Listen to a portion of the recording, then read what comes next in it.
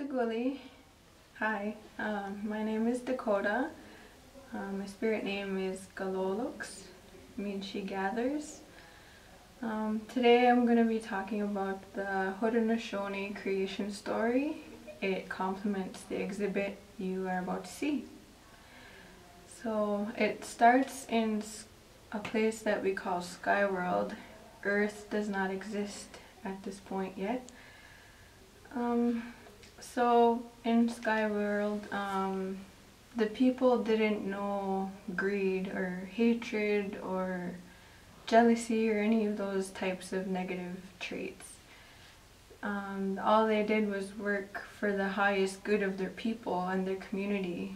They all had special gifts or talents. And so anyway, we call it midwinter. It's midwinter ceremony going on in the Sky World. And there is this elderly chief. He's never had a partner, never had children, ever. So they decide to add 3 days to the midwinter ceremony, and it's a dream guessing contest, and whoever guessed the dream would be the chief's wife. So all the unattached women would take part. And this ceremony went on for many years, no such luck, and until this one time, this woman, she decided to participate in the dream guessing contest, and she happened to guess the right dream. And all the villagers were so excited because they didn't think anyone was going to win. And right away she became the wife of the chief. Like right away they planned a wedding, and they didn't stop to ask this woman if she really wanted to marry this chief. She was just kind of excited with the people, just went with it. But after a while, after being married, she realized that she didn't want to be with this chief. She didn't love him. She actually fell in love with another man in the village, a young man. And she became pregnant by this young man.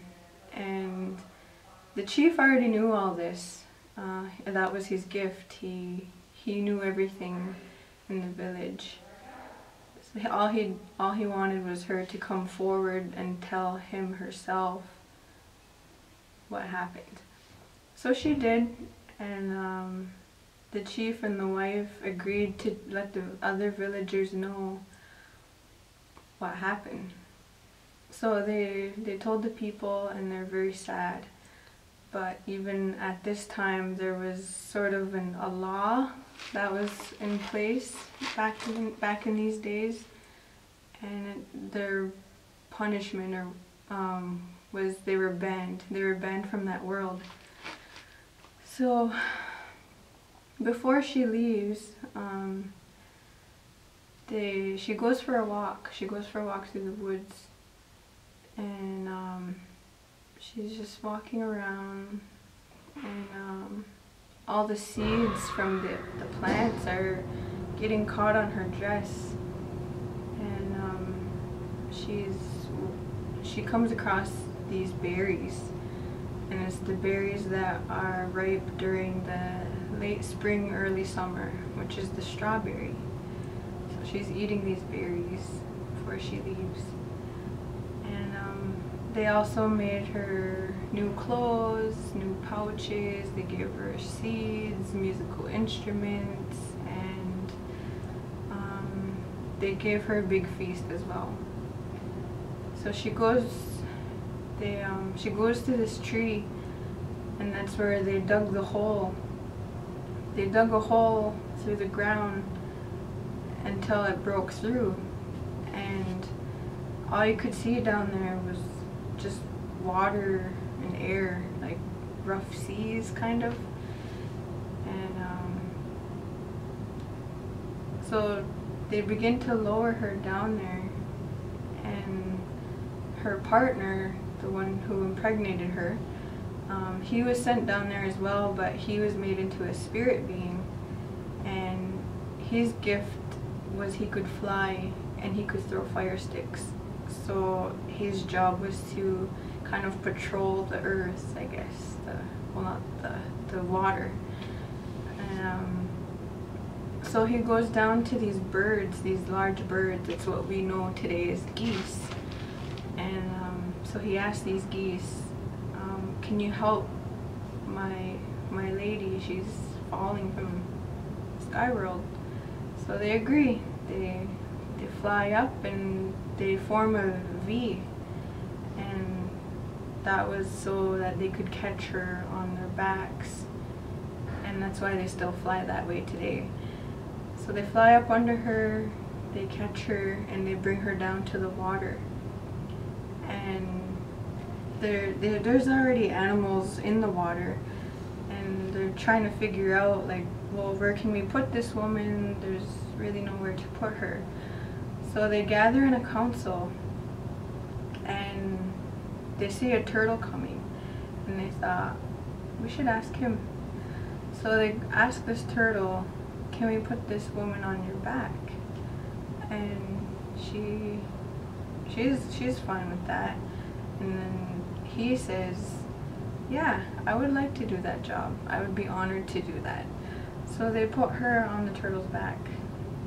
And so everyone goes back to what they're doing, you know, and then they check up on the woman, and they notice she's uncomfortable. Like the shell's really hard and cold, and plus she's pregnant, so she's quite uncomfortable.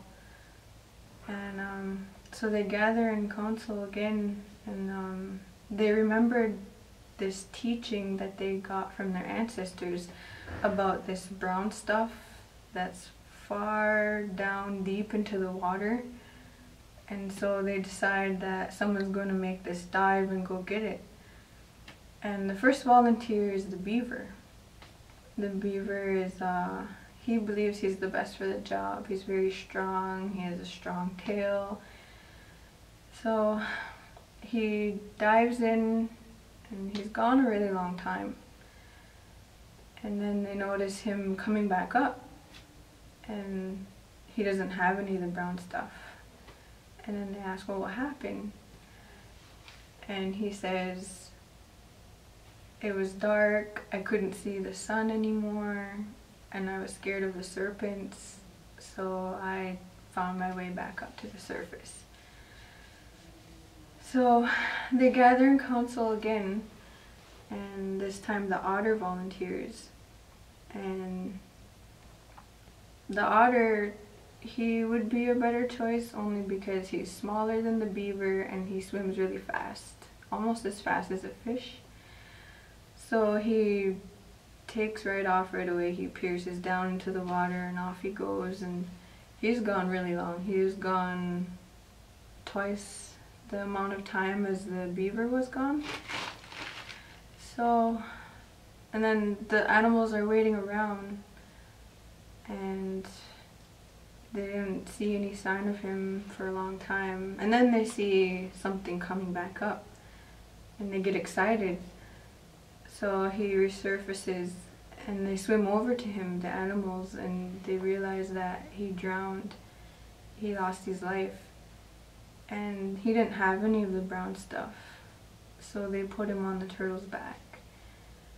And they thought, the animals, they thought it'd be too dangerous to keep doing this dive because he just lost his life. So the animals, they decide to not do this dive anymore because it's too dangerous. And then a voice at the back of the group, he says, I want to make this dive. And the leader of the council, he says, are you sure you want to make this dive? Did you see what happened to the beaver and the otter? One couldn't make it and the other lost his life. And the little voice says, yes, I still want to make this dive. And he says, the leader says, okay, well, we want to know who this brave creature is. So he starts coming to the front of the crowd, and once they realize who it is, they begin to laugh because The animal is a muskrat. He has crooked whiskers and he has a really thin tail, like a pencil. So there's nothing these animals can do to convince the muskrat not to go.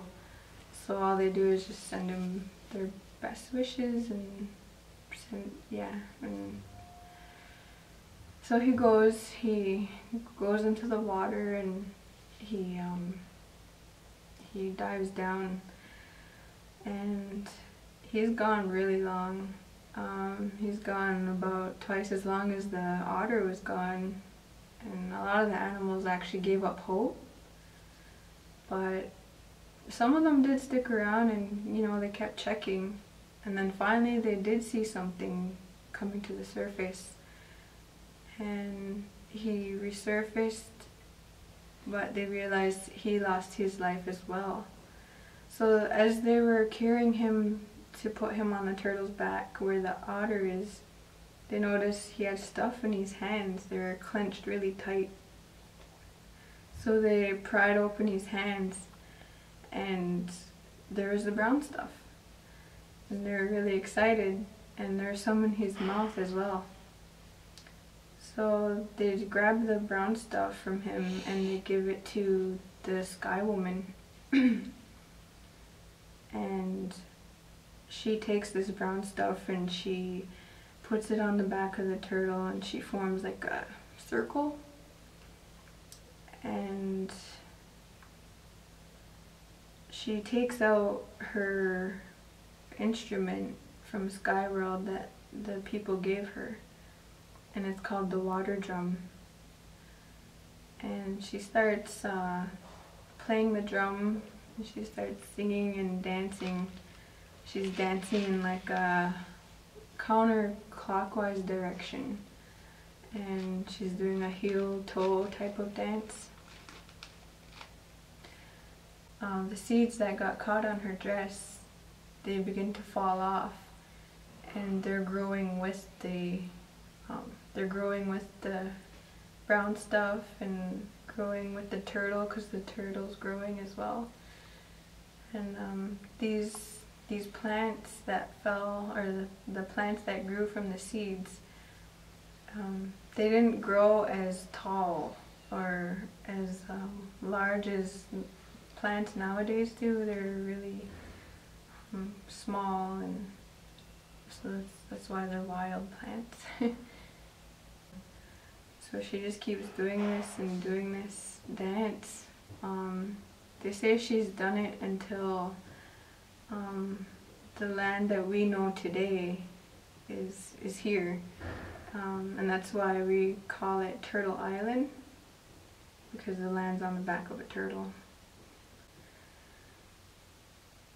So not long after that, she's still carrying, and she's about to give birth, and she gave birth naturally, just fine, and she had a daughter.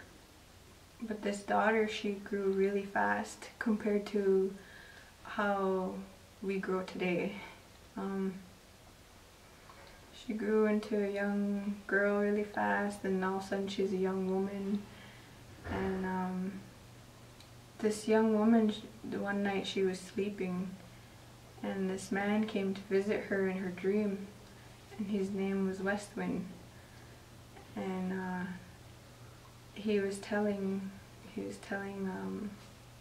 Sky Woman's daughter about how he found out about her, and because he traveled the earth with her father, which is the spirit being who could fly, and he throws fire sticks. And he would brag about his daughter, and so the bringer of water, Westwind, he wanted to see for himself. So when he did see her, he fell in love with her right away. And that's when he introduced himself to her in her dream. And they both agreed to be partners for all time, and that they would have children.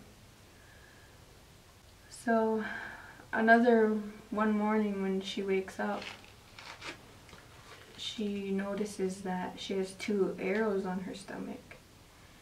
One is really sharp, and the other is dull and not so good.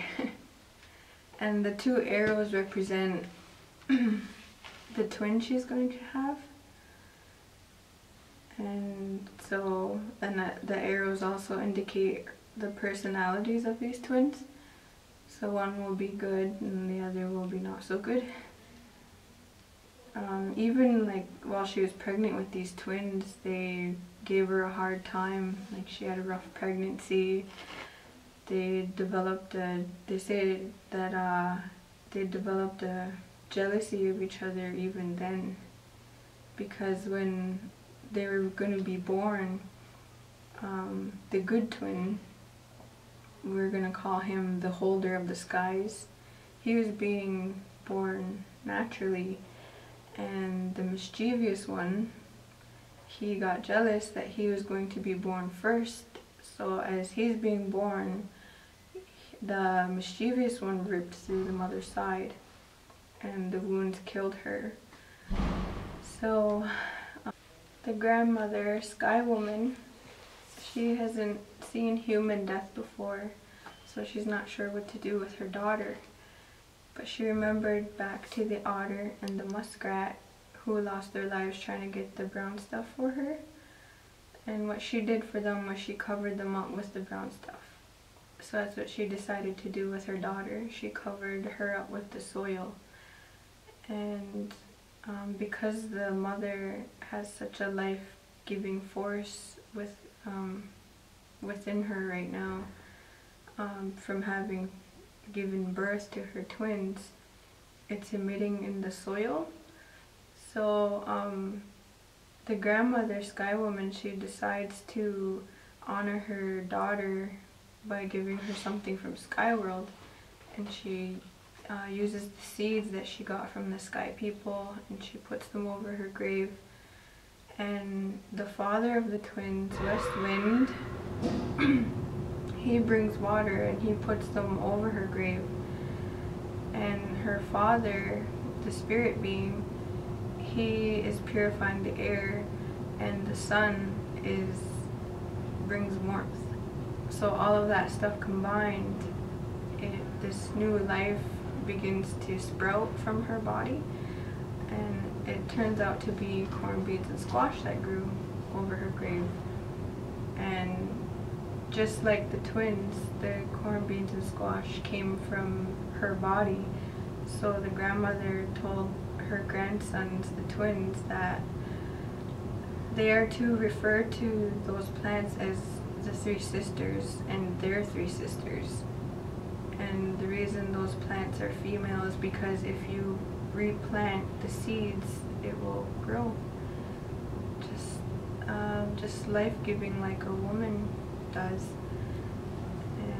And so not long after that, the boys begin to grow up, and they find their gift, and their gift is to create. And because they're twins, they share it equally.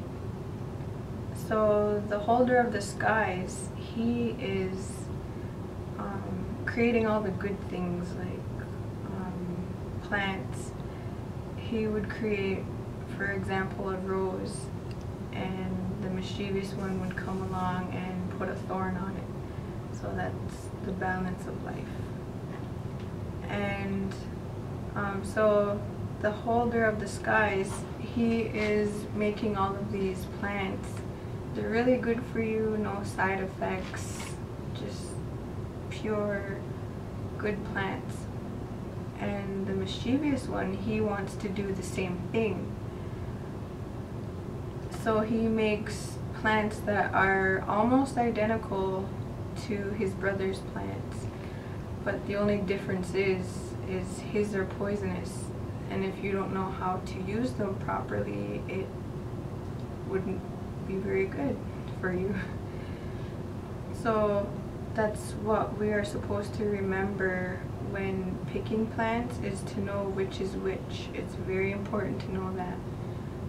So, because those the twins created both good and bad medicines, so you have to know what you're picking. They also created animals, and there was a time when the animals, they would respond to you. And what I mean by that is, if you call them, they would come over. There was no fear. So, the twins, they took turns hunting every winter.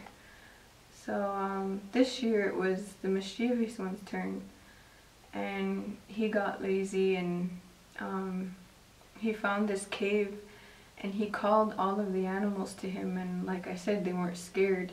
So they came over, and he told them all to go in this cave. So they did, they listened to him, and he grabbed this huge rock and he put it over the cave, so he locked them in. And he would go back home, and each time he went out, he would come back with whatever animal they needed when he went hunting. And the grandmother and his brother kind of thought it was weird, but at least they had something to eat. So one day, the holder of the skies, he is walking through the forest, and he comes across that cave, and he notices the rock that is covering it, and he thought, that looks intentional, like if someone put that there. So he moved it, and he called 3 times into the cave. And when the third call, all the animals come rushing out, and they all scattered, and he was trying to call them to see if they would come, and they wouldn't no more. That was the day when the animals became wild. They wouldn't come to the humans anymore, and this really upset the holder of the skies. So he went back home, he called out his brother, and they began to fight, but this time it was really serious. They were throwing things at each other, they were using weapons, it was bad. And the holder of the skies, he found this deer antler, and he had his brother, the mischievous one, down on the ground, and he raised it up, and he was going to kill his brother with it. And the grandmother, she caught up to them, and she made them stop.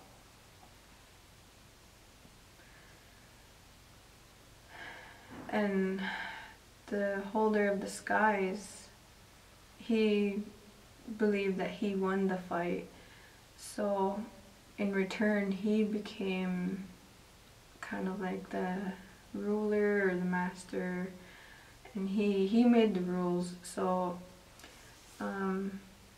he put in place that the mischievous one would cause too much trouble if he were to stay on Earth, but also he'd be too much trouble if he went back to Sky World. So what they did was, there's a sky road that goes from Earth back up to Sky World, but he lives in between worlds. He has his own cabin up there, and they separated business hours.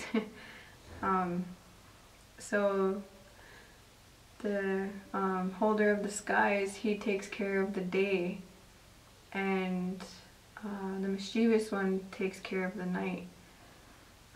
And he can't see very well, so that's why he couldn't get into as much trouble. That's why he takes care of the night.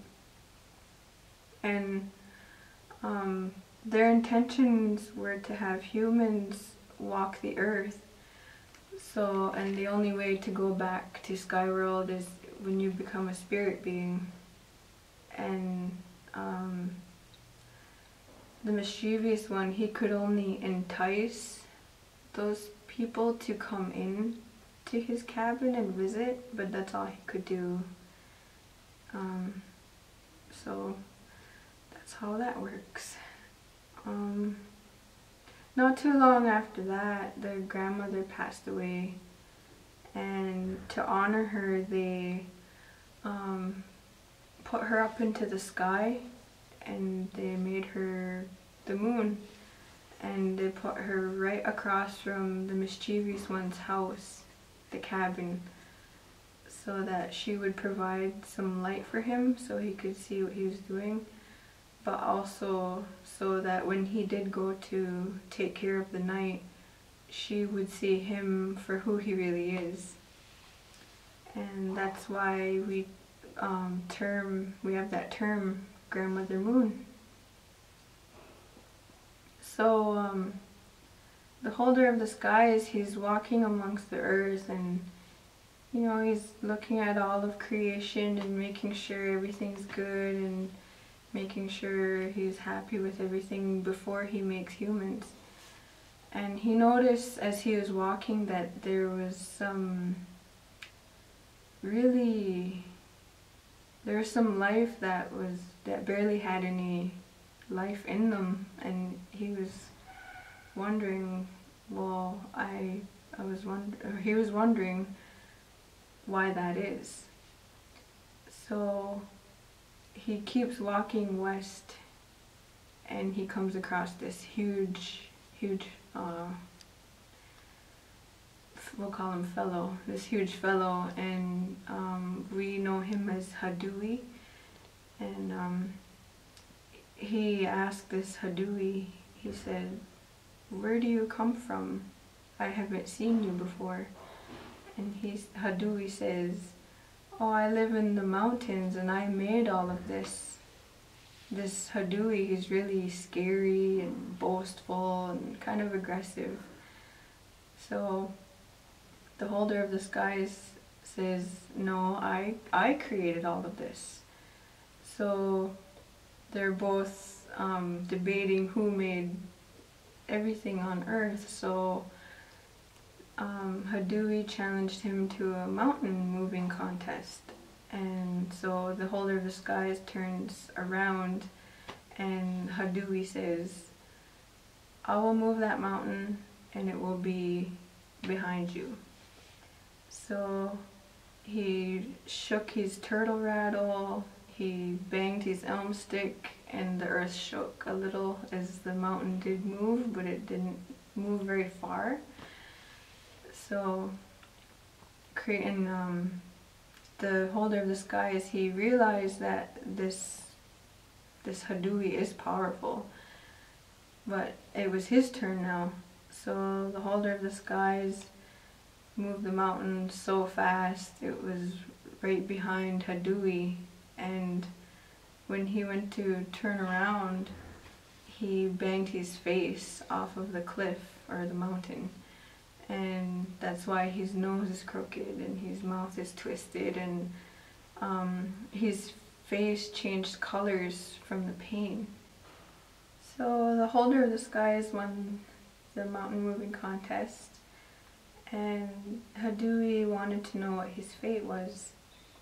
He didn't want to leave the earth, but the holder of the skies was saying, "Well, if people were to look at you, they wouldn't be the same, because he intends to have human beings walk this earth. So he doesn't really think it's a good idea for him to stay." So Haudenosaunee, he offers his help for the human beings, and the holder of the skies asks, "Well, how can you help them if they can't see you?" And Haudenosaunee says, "Well, they will carve my face from a specific tree, and you will show them my mannerisms, how I walk and how I talk, and they will feed me tobacco and corn mush with maple syrup, because that's what I crave, and in return I will help them, and I'll help them with their aches and pains, whether it's in their mind or in their body, or any great disease or bad weather, like strong winds, I will help them with all that as long as they feed me. And they need to give me their name and have a fire going, and that's where they burn their tobacco. And I will refer to them as my grandchildren, and I will take care of them. I will be their great defender. So the holder of the skies, he agrees to this. He grants Haudenosaunee stay. So that's why even today we still have the medicine society, and that's why they wear the masks. And as you can see from the exhibit, there is no actual masks, but there's carvings of the mask in a tree. So anyway, the holder of the skies, he decides to make the human beings, and so he uses the earth because his grandmother taught him that his mother is in the earth, she is the earth. So if he's ever missing her, she's right there. So he uses earth, and he uses lake water to form these clay-like dolls, and they're the red dolls. And what he done was he made a male and a female, and his brother, the mischievous one, he sees him making these dolls, so he comes down and he asks if he can help make some too. And his brother agrees. He says, yeah, sure, yeah, come, just find some natural resources. That's all I'm using to make these dolls. So the mischievous one builds this huge fire and lets it burn down, and he gathers all of the ashes. And as he's doing that, the holder of the skies, he is making another set of dolls. He uses earth and seawater, and they are the yellow dolls. And so the mischievous one, he has all his supplies, and so the mischievous one and his brother, the holder of the skies, they're gonna make dolls together. And so the mischievous one is using ashes and earth for his dolls, and the holder of the skies is using earth and air for his dolls. So the one that the holder of the skies is making are the black dolls, and the mischievous one, he's making the white dolls. And what the holder of the skies tells his brother to do is we need to breathe into them 3 times, and that is how they will come to life.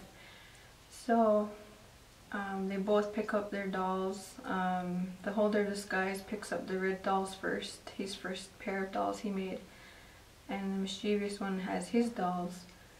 And so they both breathe into them 3 times, and the red dolls, they start to wiggle and squirm around and blink, and they come to life, and he puts them down and he lets them play. And he does the next dolls, the yellow dolls, he picks them up and breathes into them 3 times, and they go off and play.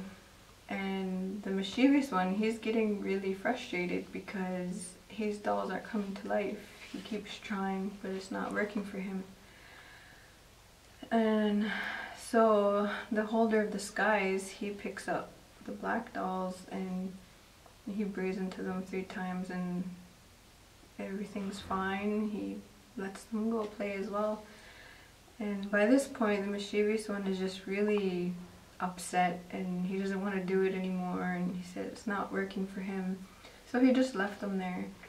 And then his brother asked, well, can I try? And the mischievous one says, yeah, go ahead, you can have them. And he goes back up to his cabin in the sky.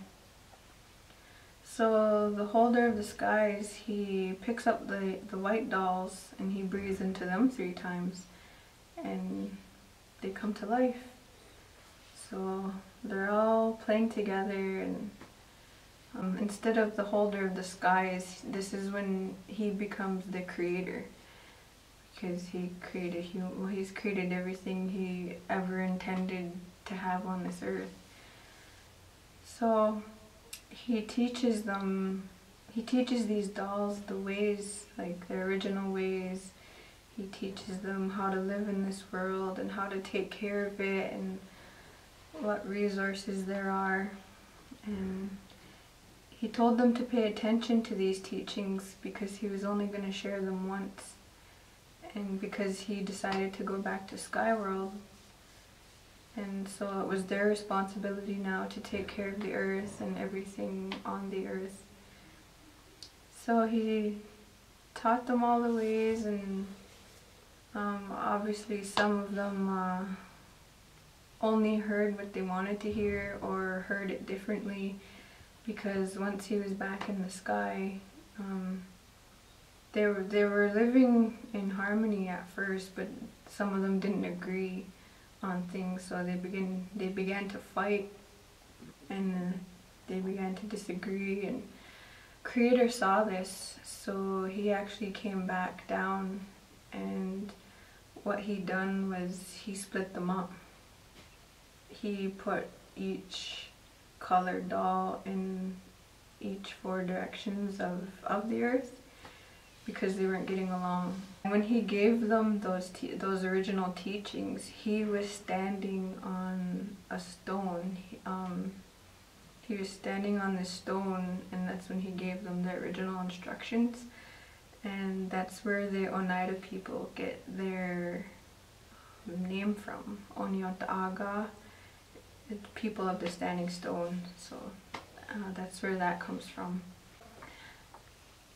And the teachings that he gave them was that each color was responsible for a certain element, and the red people were responsible for the earth and the land, and the yellow people were responsible for the waters, and the black people were responsible for the air. The white race was responsible for fire, taking care of the fire that all of the races would gather around to keep warm and for protection and cooking and all those things. He gave that gift to them, was the Thanksgiving ceremonies, and they're still here today. So when he separated the 4 races, the Creator did tell them that they would all reunite again one day back in the homeland, which is where the red race has stayed.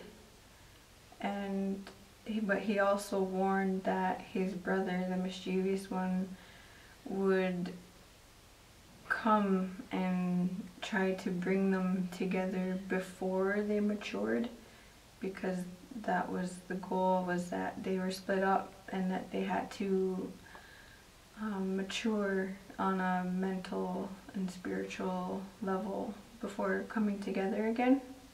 The people begin to fight again, even though they're split up. They begin to fight, and really odd occurrences are happening, and so the Creator formed a rainbow, and what that rainbow represented was that he was still using his power for their benefit. But there was also a prophecy that came with that rainbow, and it said that when that rainbow stretches from east to west, and if the thunders were to come from the east, that life would end. And life didn't completely end, but the Creator did wash away some life, and he began to renew the earth again. And that was when he gave them some new ceremonies, and it was the strawberry ceremony and the maple sap ceremony.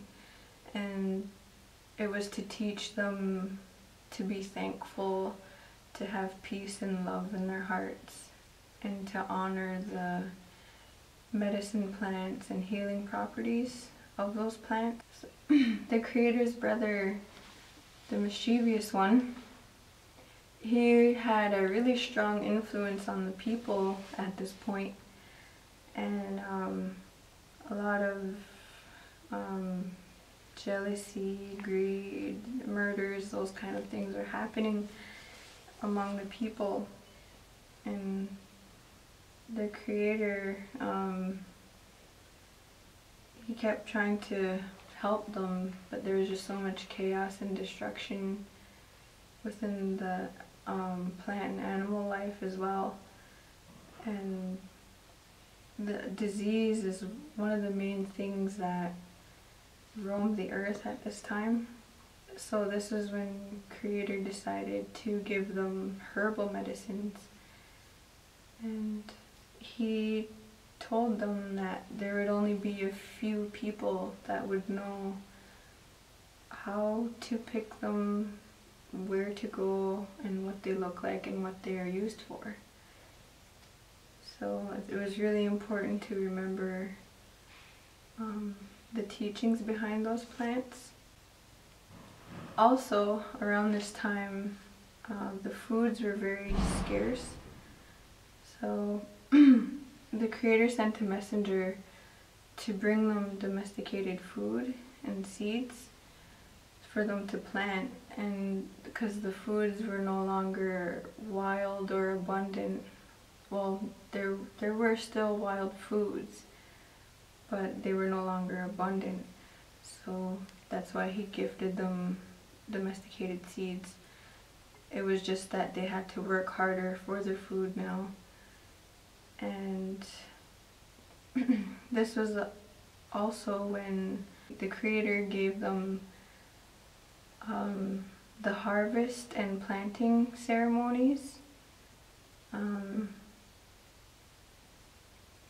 And he gave them many other ceremonies as well.